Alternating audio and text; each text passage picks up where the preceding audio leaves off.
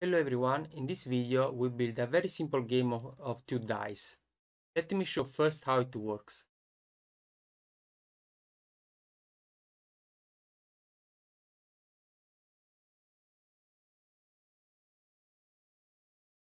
Okay, let's check. The value low refers to the level of strength we want to use to throw the dice. So, uh, first is our turn. So the dice roll 1, 2, 3, 4, 5 times and they stopped. Dice 1 with value 1 and dice 2 with value 6. Then it's the turn of R, and as you can see, the dice of R rolled more times. This means that R decided to use much more strength to throw the dice. The value stops at dice 1, 3, dice 2, 3. So as you can see, the sum of the values of R is 6. The sum of our two dice is 7. So we are the winner. So let's see how we can write this function. The function takes only one argument, strength. The strength we want to use to throw the dice. And we can choose one among low, medium, and high. At the beginning, the function generates a dice as a sequence from 1 to 6. Y underscore strength store the value of strength, the value that we will input in the function. R underscore strength, we make R to choose how strong wants to throw the dice. By using the sample function, we pick up one element from this sequence that stores low, medium, and high. I associate the value low with a sequence from 4 to 6, the value medium with a sequence from 7 to 9, and the value high with a sequence from 10 to 12.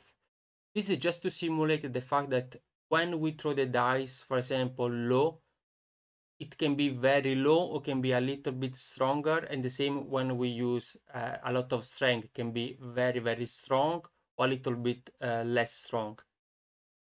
And for this we use the if else function. So if y underscore strength, so our strength is low, one element from the sequence from 4 to 6 is else. If the strength is medium, one element from the sequence from 7 to 9 is chosen.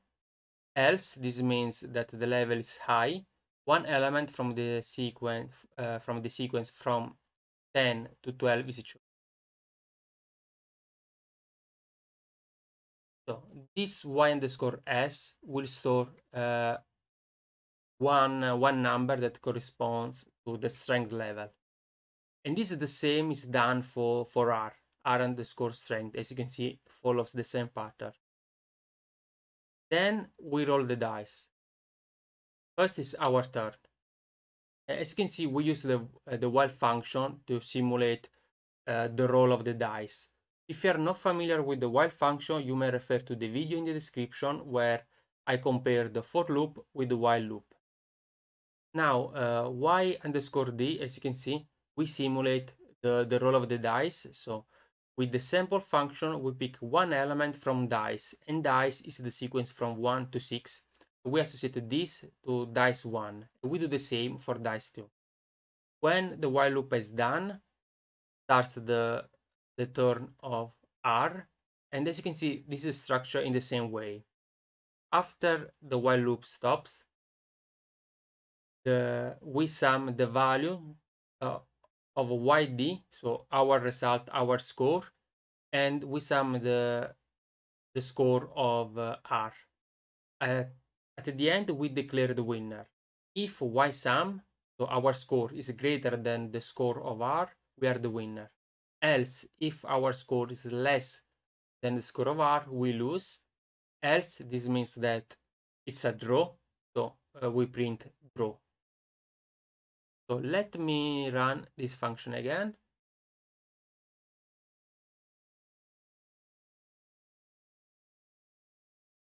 Let's test it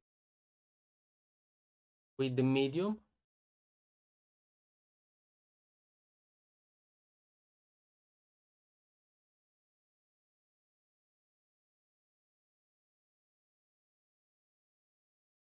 So as you can see, the the dice roll more times than before. Our score is 7.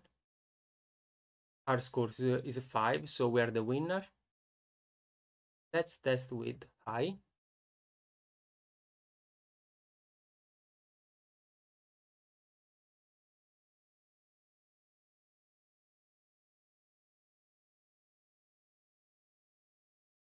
And again, we are the winner. Our score is 10. Our score is 7. So this is how it works. The next video we will build another game. We will build the game Battleship. If you like this kind of videos, see you in the next one.